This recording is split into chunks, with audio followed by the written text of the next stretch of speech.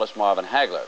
The lightweight from Atlantic City, we're going to go across the country to Las Vegas. 2 weeks ago, Battle of Champions. At stake, the WBC World Super Welterweight Championship. Roberto Durán is the challenger against the title holder, Thomas Hearns. Hearns won this title against Wilfred Benitez back in 1982. No moss, but Roberto Durán has atoned for that, beating Davey Moore and then lasting 15 rounds against marvelous Marvin Hagler. How will he do against this man, Thomas Hearns? Will he be the hitman again on this night?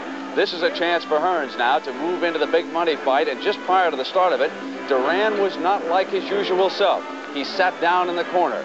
Generally, he dances around the ring as an opponent comes up, trying to taunt and intimidate. But that was not the case on this warmish evening in Las Vegas. So coming up now, we'll have Tim Ryan and Gil Clancy with the call. We'll have the first round here from Las Vegas. It is Hearns against Durán in just a moment.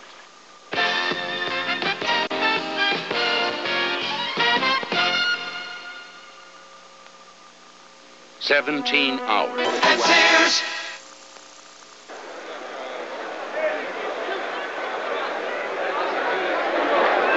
We are ringside at Caesars Palace in Las Vegas for the WBC World Super Welterweight Championship. Roberto Durán and Thomas Hearns. Let's join our ring announcer now, Chuck Hall. Ladies and gentlemen, this next bout of the evening is sanctioned by the Nevada State Athletic Commission, Art Lurie, Chairman, and by the World Boxing Council, Jose Suleiman, President. The officials are signed by those two governing bodies.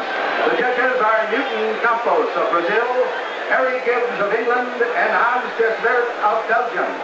The timekeeper is Charlie Roth. Counting at the knockdown, Jane Broadfoot.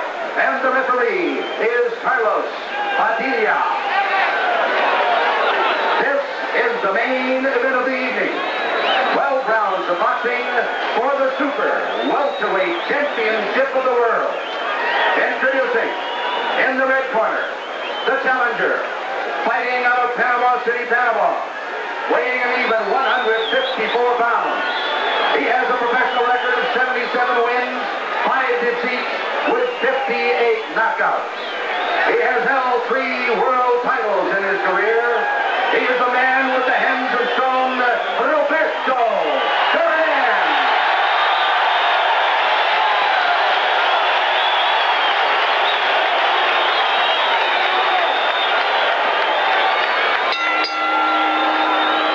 And in the blue corner, the WBC Super Welterweight Champion, fighting out of Detroit, Michigan, weighing in at 153 1/4 pounds. His professional record consists of 38 wins, 1 defeat, with 32 KOs. No longer is he called the Motor City Cobra. He has returned as Thomas, the Hitman, Hearns.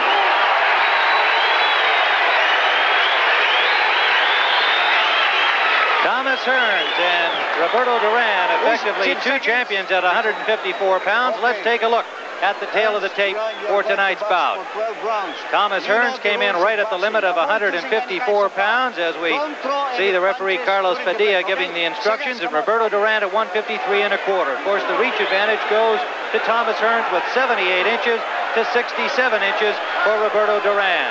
The age factor, well, could be one. Thomas Hearns, certainly in his prime at 25, however, has had only 2 fights in the last 2 years because of hand injuries.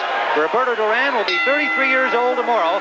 The fact that he's had to come down from weights up to close to 190 pounds to get to 154, the older he gets, the tougher that task must prove, and the effect of it over 12 rounds may be seen tonight.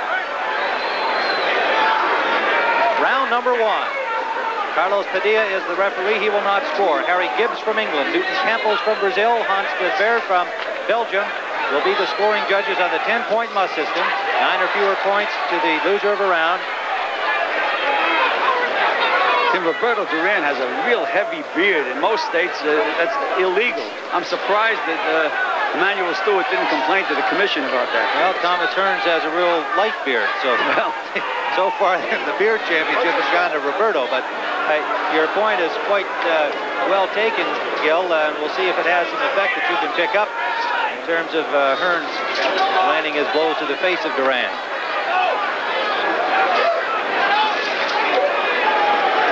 A little tentative here in the early going, and Durán having a little problem with the canvas in this early going, has already slipped a little bit twice.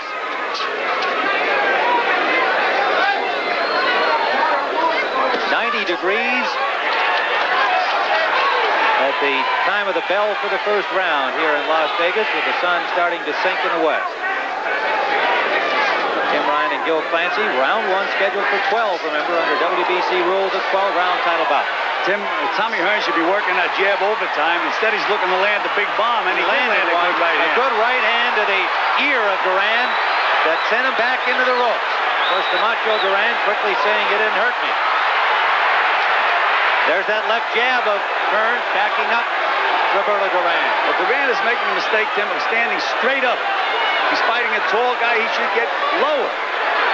He's not going to be able to reach up to Hearns. He's got to slip the punches, get underneath him. Can't get his head moved back with that jab, or he's really going to get nailed. Under a minute to go, and Durán slipped. However, there is blood over the left eye of Roberto Durán. A slice, it looks like it's on the eyelids in the corner of the left eye of Roberto Durán. And Hearns is backing Roberto Durán up at will. A solid right, and down goes Durán. Durán is on the canvas and looks stunned. Gets to his feet, but he's staggering. He's hurt. Approaching the 20-second mark remaining, and we're in round number one. He's bothered by that cut eye, Tim. He's very seldom ever been cut in a fight. Hearns lands a combination, and Durán waving at him to come at him, but meanwhile taking punishment. Down he goes again. That's going to save him, Tim. By the fact that he went down, the bell is going to ring. Got quickly to his feet at the end of the first round, and he must finish the 8 count, and there's the bell that ends round number one. The bell does not end the round, and he went to the neutral corner. Roberto Durán went to the neutral corner. He did not realize where his corner is, so Durán is in deep trouble.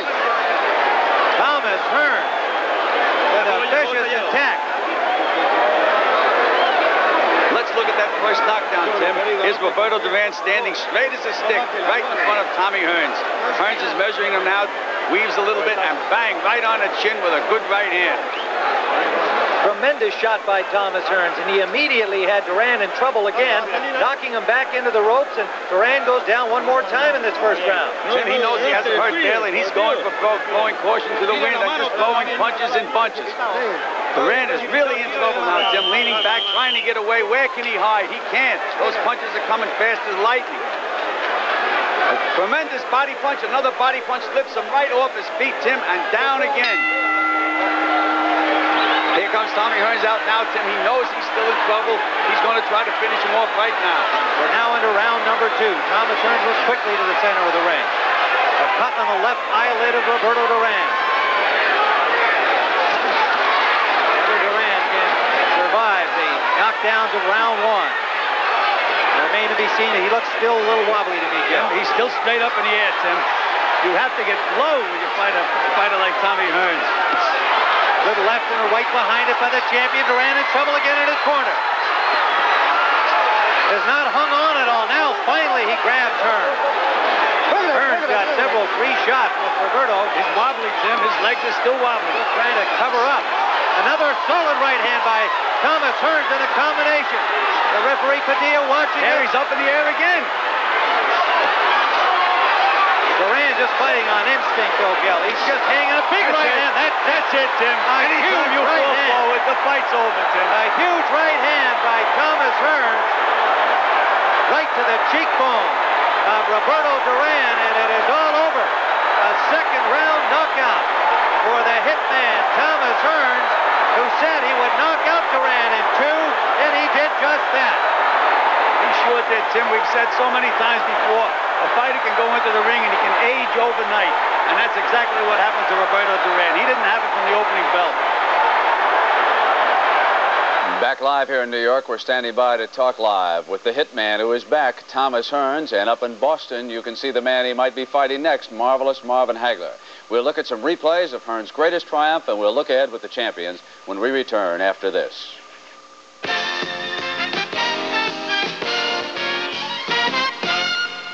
Who's been been using my razor. Mine burns me. Don't blame your razor. Use my ice blue. The speed with which you attacked Durán, it struck me that I don't think I've ever seen you quite that quick. Even in that great fight against Sugar Ray Leonard, I don't think you were as fast as you were in the first round.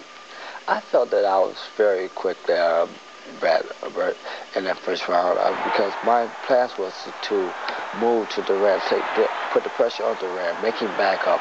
I knew once I can get him back up, he can't fight backing up. Well, you know, Gil Clancy made the observation that he never could solve your size. He never could get down on a crouch and get in on the inside and attack you from there. No, I've made it very difficult for him to get inside. Each time he moved forward, started to come forward, I put the left hand out there, make him fight the arms. He has to fight the arms in order to get to it. Now, we're going to show the knockout again in the second round. What did the corner tell you between rounds? Were you trying to get him out of the way and not give him a second chance? Was that the strategy here? Well, when I went back to the corner, my coach, Emmanuel Stewart, told me just to take it easy, go in there, and he's ready to go, just go in there and finish him off. And you obviously did, as we'll see here from this replay in the second round. You had him backed up against the ropes, and Tim Ryan made the observation here. He was going simply out of instinct, and in a matter of seconds, down he goes. You hit him with an awesome right. Yes, the shot that I hit him with, I was shooting the left jab first to the head, and then I faked the left jab to the body and came straight up with the right hand at the top. That was the shot there. And how did the right hand come out of the fight? I know you've had some problems with it in the past. Any difficulty? The right hand came out perfect. No problem with the hand at all. All right. Now, what is next for you? Do you want to fight Marvelous Marvin Hagler? You're smiling already. I can tell what the answer is going to be. But what's next for you? Well, hopefully we can get Marvin Hagler. Our plans are to move on to the middleweight division and take on Marvin Hagler because he's still there. Now, you say the middleweight, then would you move into the light heavyweight? You keep going with that big frame of yours? Our plans are to keep moving from the middleweight division to the light heavyweight division, win those 2 titles, and I will give me 4 titles, and then I'll move on. My box career. I have a suspicion that Marvelous Marvin Hagler has other plans, but we'll be talking to him live in Boston when we continue here on CBS Sports Sunday in just a moment.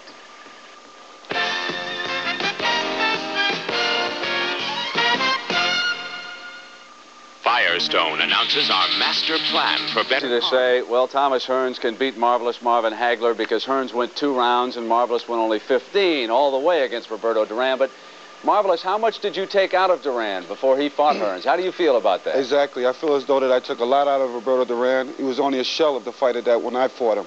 And not to take anything away from Tommy, because that's the way to go in and get the job done. But I tell you, the biggest fight that I've been waiting for, and that's with Sugar Ray Leonard. Now that he's gone out of the game, now I only have one other thing to do, and that's to fight Thomas Hearns. And I'm planning on breaking every bone in his body. You sound like you got a vendetta against Thomas. Are you still Not really. upset about the fact that that first fight that you had going was called Exactly. I trained very hard for that. I'm still a little disappointed about it. But that's great, because that's the name of the game. This is a money opportunity sport. And I think that Thomas is a great fighter, not to take anything away from him. But it's due to happen, because we're getting closer every day. Thomas, it sounds like he's ready.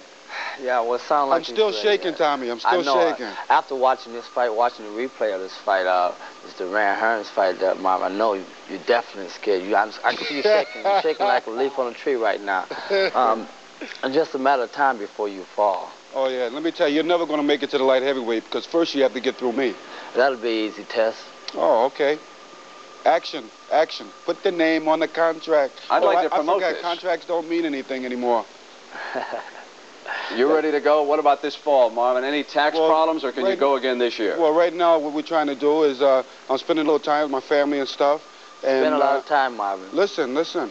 And also to take care of one, which is #1 contender, Mustafa Hamsho, and then come after Thomas Hearns. You do want to fight Hamsho first. I want to get that straight. Yeah, I believe, because he is the #1 contender, and there is a mandatory defense there.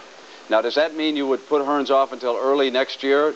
Marvelous, how would you set that up? Well, we try not to, because Tommy don't really scare me at all.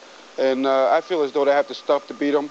Durán stood too upright and really didn't put the pressure on Tommy the way you should have to fight Tommy.